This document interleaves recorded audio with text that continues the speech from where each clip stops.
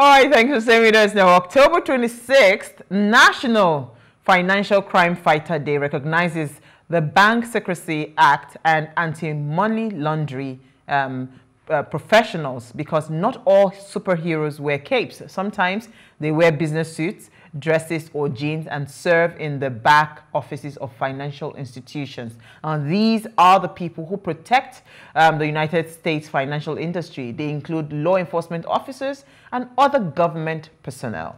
Very important people. I think we need to ship some of them here in Nigeria. There is so much financial crime in this country. It is alarming. I mean, you will not be wondering how we will manage the disasters with the ones that the human beings are bringing by themselves. Absolutely.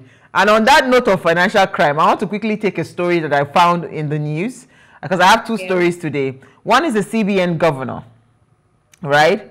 There is a circulation that has gone out that said the CBN governor would release new Naira banknotes. New notes. And I think this is supposed to happen on the 22nd of so the new banknotes, once circulation begins mid-December 2022. All banks are therefore expected to keep open their currency processing centers from Monday to Saturday, so as to accommodate all cash that will be returned by their customers. So what they are saying, if you have any cash that you are stolen, that you are going to hide somewhere, CBN is rebranding the Naira notes. They are redesigning some Naira notes. So I mean, as I said earlier, the kind of financial crime we have in this country, I just need this expert to come to Nigeria. But we're having an expert that will come to talk to us about this on Friday. But I just thought to mention it, that we've seen the story. We're just waiting for our SME and Business Finance Day, which is Friday, to discuss it. So here you go. If you have any money that is with you, old Naira notes, go and return it to the bank. You can send it away. We want the money. We'll spend it for you. Absolutely. So, Naira, what did you find? Then I'll take my second story. Oh my God, the news. In fact, my news is a bit. In fact, it's sad and disheartening and scary. So this morning, police began investigation on as masked gunmen allegedly abduct Lagos motorists on broad daylight. Apparently, this happened today, right in front of slots in Computer Village in Ikeja, Lagos State. Some unknown gunmen, they were holding guns and cutlass, and they actually abducted a man that was just on his way to work. Apparently, the kidnappers actually used cutlass to dismember his leg. And in fact, this thing happened in broad daylight, and people were just looking, and they couldn't do anything about it. And that also boils down to, where is this country really heading to? Because if this kind of thing is happening, and I'm sure there are police stations around that location, there's like 2 or 3 around that medical road, and this happened in broad daylight. Human beings, people were watching another human being being abducted and being dismembered by a kidnapper. And like, this insecurity now, it's a call for alarm that nothing is happening and things are still going on. But I want to ask Kalero, are you sure this is a case of kidnap or outright murder? Like maybe somebody just sent the people to assassinate? Because if you're kidnapping someone, right, why would you dismember the person's body parts? Exactly. But in broad daylight, like these people are not afraid of the law. Is there even a law? So these are the things that we talk about when we say that, you know, Nigerians should be a bit wiser as we draw close to the 2023 general elections, because you see, these things are real. And some people will say, no, it can never happen. You can never tell, because by the time it comes to your nose, you will then know that these things are actually possible, and it does happen, right? So it's really sad. I was really scared when I saw that story, and I was wondering, hey, where is safe? You know, where is safe in this country? Exactly.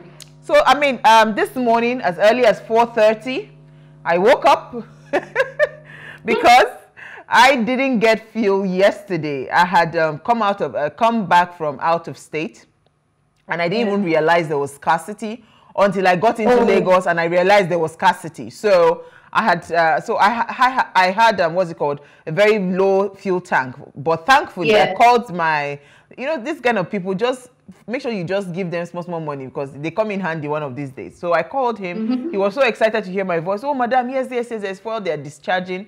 So as early as 4:30 this morning. No, not 4:30. I tell a lie. I set my alarm for 4:30, but I didn't wake up at 4:30. I woke up at 5:30.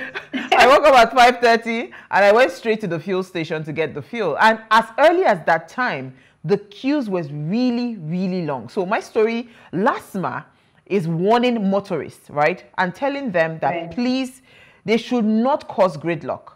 Because now, you know, automatically when there's fuel crisis, there's mad traffic. Like the thing does not correlate in my head. Is it not when you do not have fuel that you should be rising and say, you know? You know, people will be on the queue now, and then you know how Lagosians are.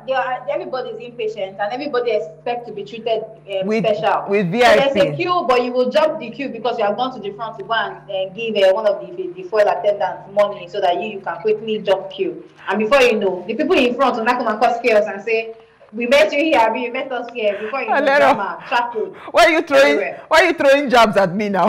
After I told you I called somebody. But hey, the Lagos State Management Traffic Management Authority has cautioned motorists queuing up for fuel at different fuel stations against causing traffic gridlock to other road users. The General Manager of LASTMA, Bolaji Oreagba, in a statement said that while deploying more officers to monitor the traffic around fuel stations across the state, it disclosed that the deployment became imperative following reports of long queues around fuel stations causing motorists parking indiscriminately and blocking roads while queuing up and waiting to buy fuel. So please, motorists, we're just begging, you know, do it with decency. I cannot speak to what Alero said because it's like she was there when I was writing. I was shading. But hey, my dear, I'm a woman. Early 5:30 in the morning. No, you know that we all like to be baby girls now. No, it's not even that. I had called ahead of time, and guess what? Immediately I got there, I was the first person to just drive into the station. Oh, okay. But hey, I did not cause any gridlock. All right, so do it with discretion. Nobody abused you now. It's fine. All right, thanks. We'll go on a break now. I mean, let's discuss relationship matter. Honestly speaking, these things are really troubling for me, but hey, we have to talk about it. Stay with us. We'll be right back.